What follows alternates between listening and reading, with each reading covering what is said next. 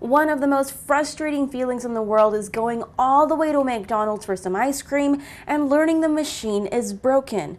Well, now one ice cream enthusiast came up with his own solution. He's come up with the McBroken.com map. It tracks a percentage of restaurants that currently have broken ice cream machines and uses red and green labels to identify those currently serving up soft serve. It uses bots to place orders to find out which ones are working.